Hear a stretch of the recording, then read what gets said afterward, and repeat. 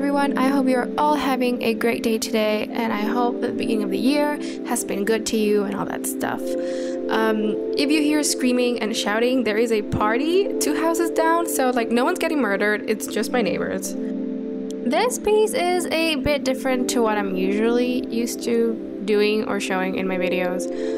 This was for a contest, a challenge thing, and the theme was travel. So since I love space and galaxy and all that stuff, I decided to focus on space travel. But instead of just doing a normal piece, I wanted to do something with a lot of white in it. And lining things in white traditionally is sometimes difficult because the opacity can be a bit wonky. So I have this like method that I use, which is lining everything separately, traditionally with a brush and some India ink on some watercolor paper, which is what I'm doing right now, and then scanning everything into Photoshop and piecing everything together there, if that made any sense. So I did every single element separately, like the stars, the astronaut, the planets, all that fun stuff.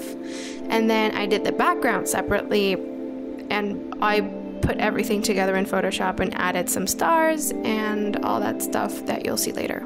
It was really fun to try and find ways to create texture with lines, making sure that everything is monochrome but still has like a sense of texture, which I usually create with color instead of lines. So that was fun. The planets were especially fun to make. I think that the big planet was my favorite to make, but obviously it's me, something has to go wrong, so I forgot to press record when I was doing it, so I don't really have any footage of it. But doing all the lines for the outer ring of the planet was really fun. For the background, I used my inks, but instead of using watercolor paper, I used a different type of I have no idea how to say that word in English. It's just a really thick oh my god, what's the name? Cardstock, that's the one. A really thick cardstock. That English is hard, guys. Anyway, here is me in Photoshop. I removed the background from all the black and white stuff and then inverted it so that it was white completely with a transparent background, and then edited the colors on the texture for the space thing, the whole watercolor thing, and then just started placing everything together. And boy, that took forever, because everything had to have its separate layer, and then all the separate layers had to be turned into smart objects so that, you know, non-destructive editing and all that stuff. So that took a while, and my computer had been on for like 5 days at this point without turning it off or letting it rest. So Photoshop was like dying on me. It would take forever. I think at some point I was just turning a bunch of layers into smart objects, and I got up to make like a cup of tea or something, and when I came back and it was still not done. It's like it took like 15 minutes to turn 5 layers into smart objects. It was a kind of nightmare.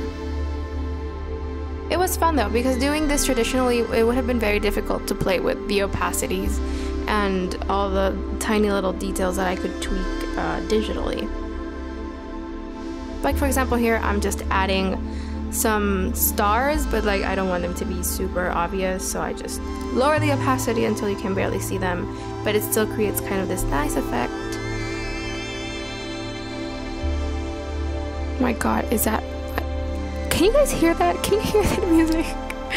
I swear, in my town, we have a carnival, so the second the clock strikes 12, we get carnival music until like maybe May or something like that. So it's crazy.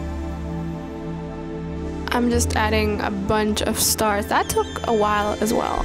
And then I decided I wanted to add some constellations. I thought I would like see which ones, like base them on real ones, but then I was like, no, that's not going to happen, and just started making up my own. Anyway, it took a while, but that is it. It's done now, and I'm really happy with how it turned out. If you like this video, subscribe so you can see more like them, or you can follow me on social media, which is only Twitter and Instagram, so that you can see what I'm up to.